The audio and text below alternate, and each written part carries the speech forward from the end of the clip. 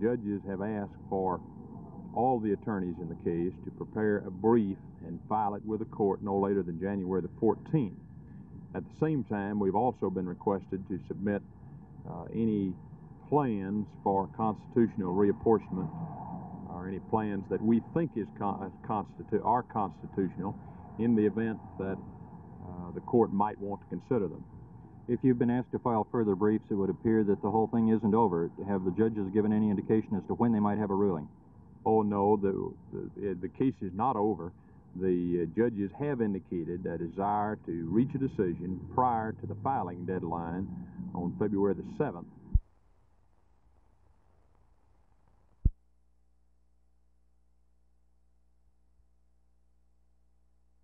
Councilman Zeder, how seriously were you burned? Oh, very mildly. Thank you, Don. I just burned my hands a little is all. How did you happen to discover the fire? Who was the first one in there?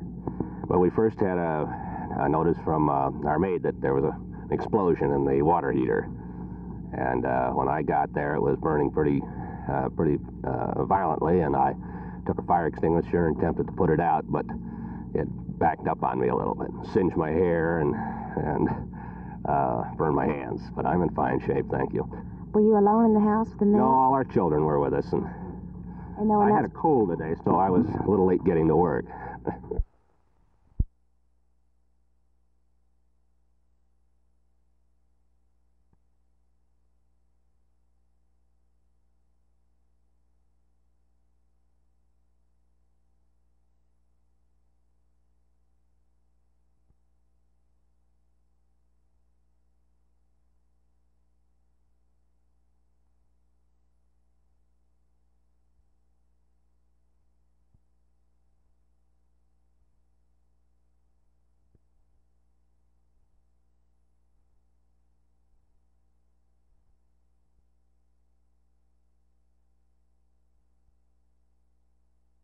We did not realize that we were going to have to deal with this problem immediately, and we did not know that the San Antonio court was going to hold the ad valorem tax unconstitutional.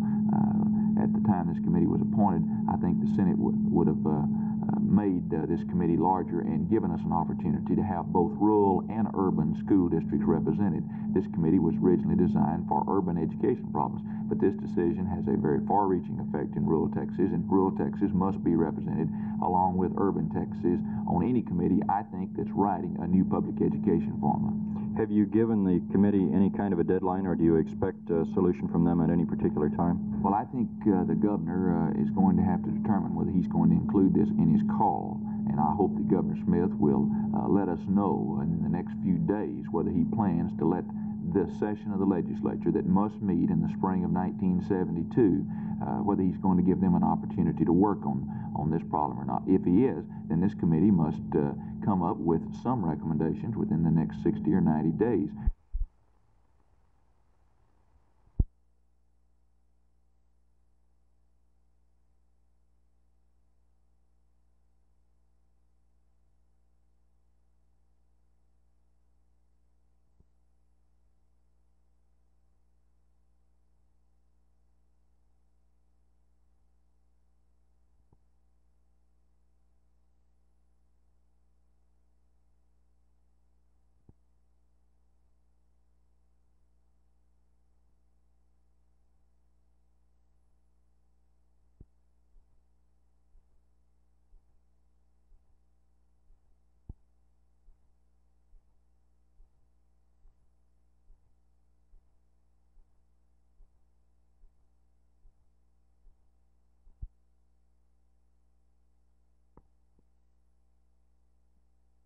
Of course, we're in the middle of the hearing at the moment, and of course our position will be the same whichever way the situation comes out, that we only sought to protect the people who believed in us, and that was our members, who had shown good faith in the club by making reservations for this trip with us.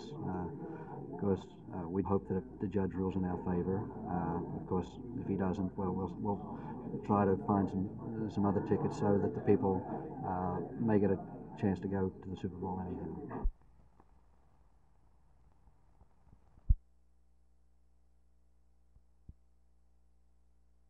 The new director is 45-year-old Arthur Bush, a former professor at Rice University. Senator John Tower administered the oath of office, which officially gave Bush the responsibility for federal pollution control programs in Texas and the other 4 states under his jurisdiction, and he comes well qualified for the job with 20 years of experience in the environmental field. Well, as the regional administrator of Region 6, I think that we need to start first with a definition of pollution, and mine is that pollution is evidence of man's activities. This means that all of us are polluters, no matter what facet of our activities we focus on. So what I propose to follow is a balanced program of enforcement, cleaning up the environment, keeping industry solvent, but keeping the populace healthy and happy. Protection of the environment has become one of the big stories of the 1970s, and Bush has an advantage as the new EPA director for this area because Texas and the other 4 states under his jurisdiction do not have the pollution problems which exist in many other areas across the country, and his responsibility will be to keep it that way. Jack Hill, Channel 8 News on the Move at the Dallas office of the Environmental Protection Agency.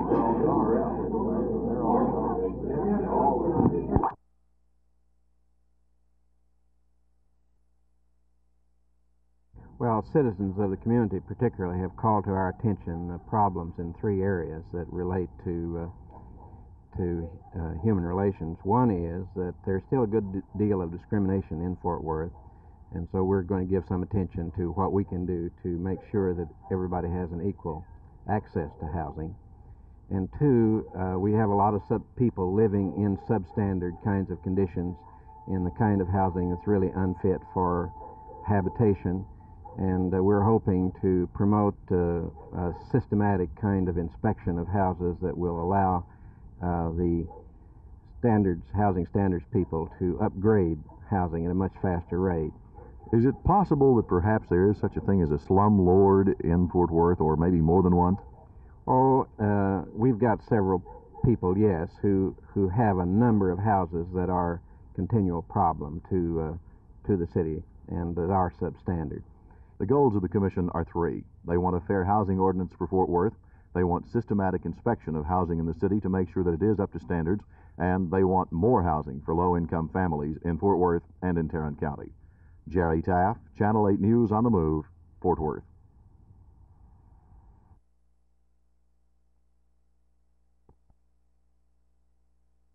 Reasons. Inclement weather, that is bad weather conditions, icing, so forth, makes driving dangerous, makes ease of transport difficult, and therefore the donors have difficulty coming to a central position to donate blood. We're not in a position to go into the periphery and many places and draw blood because of the technical nature and the qualifications of the personnel that are needed to do it. The second thing is the cold weather promotes upper respiratory disease, and there has been an exceedingly high incidence of viral upper respiratory disease and also gastrointestinal illnesses. The important facet about this year, and what has made it worse, in my opinion, than the other years, is the fact that there's been such a protracted convalescent period.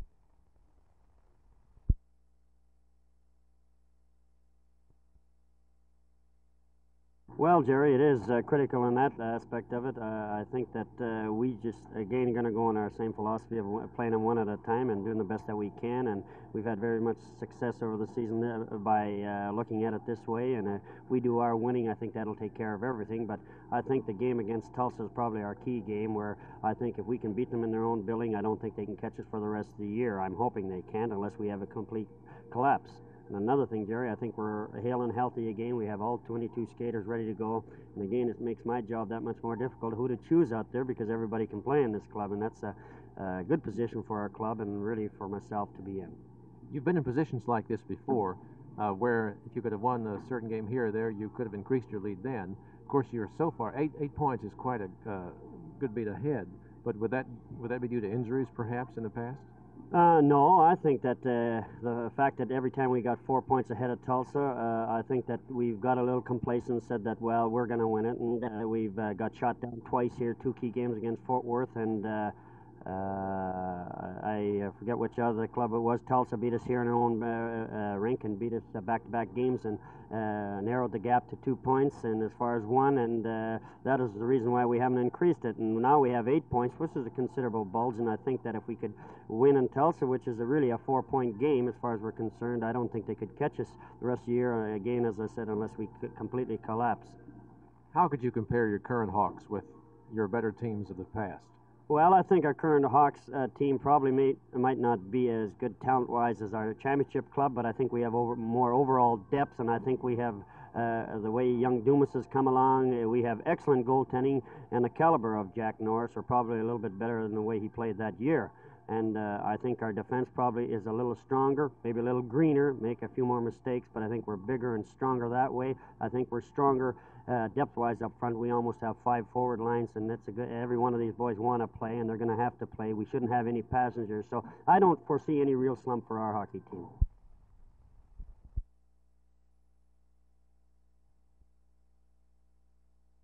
The man for whom the hospital is named, Carr P. Collins Sr., was honored at the ceremonies. Collins, a long-time Dallas business and civic leader, started the ball rolling for the structure in 1968 with a $1 million gift. A large portrait and plaque just inside the entrance dedicates the hospital to the Collins family. The hospital itself will be used primarily as the rehabilitation and psychiatric center for the huge Baylor complex. The hospital has done away with the traditional look and has come forth with new, bright, contemporary surroundings. The entire hospital is carpeted and the rooms gaily decorated in shades of blue, orange, gold, and green. Occupational therapy rooms for rehabilitation are on several floors of the 7-story structure. A large, spacious gymnasium for physical therapy is on the ground floor. The hospital will accept its first patients on Monday. An open house for the public will be held Sunday from 2 until 5. Hospital officials have been waiting for a long time for a facility such as this. They spent many hours in interviewing patients to determine exact needs prior to building. No doubt, the Carr P. Collins Hospital is a welcome addition to one of the largest privately supported hospital complexes in the nation. Jerry Park, Channel 8 News, on the move, the Baylor University Medical Center.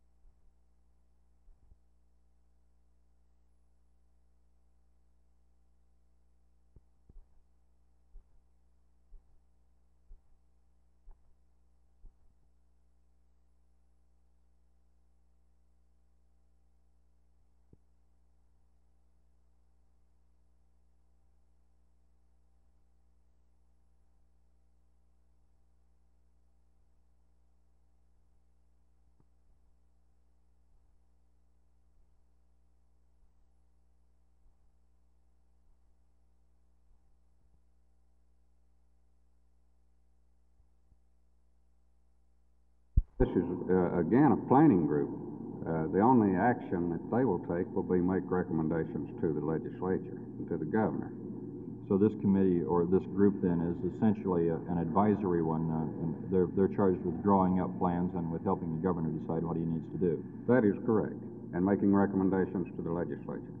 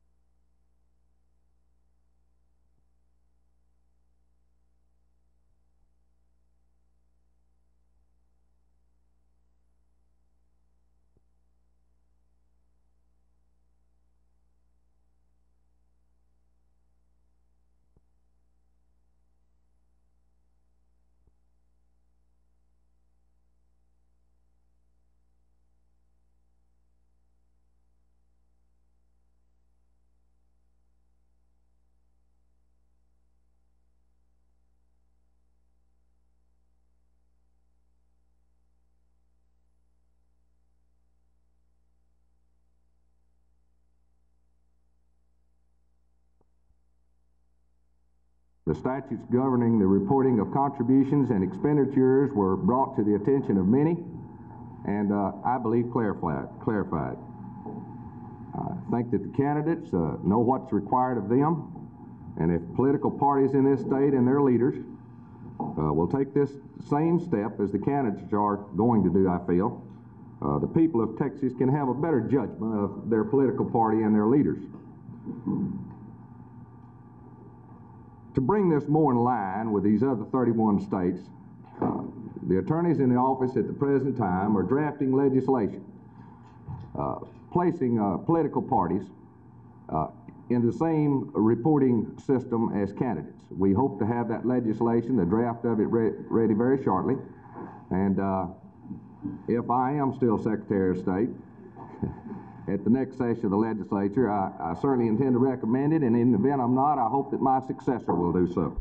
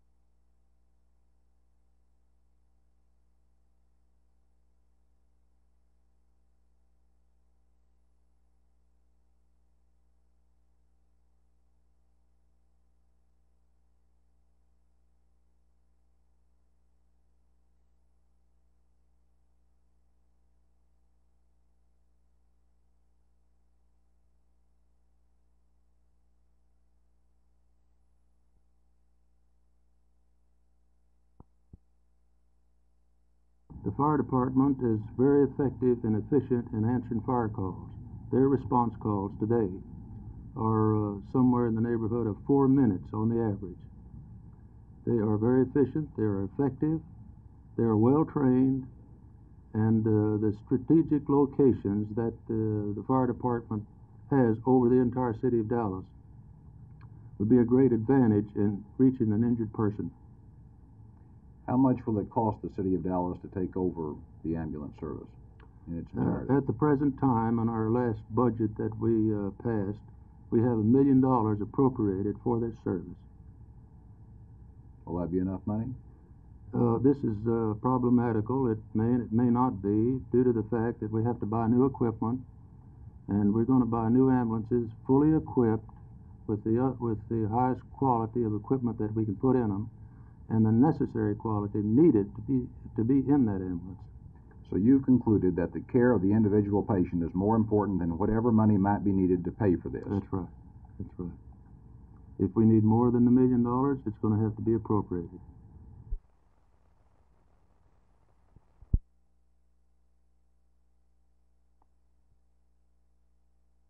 Well, I think that I would have to rely on the wisdom and the judgment of the board itself.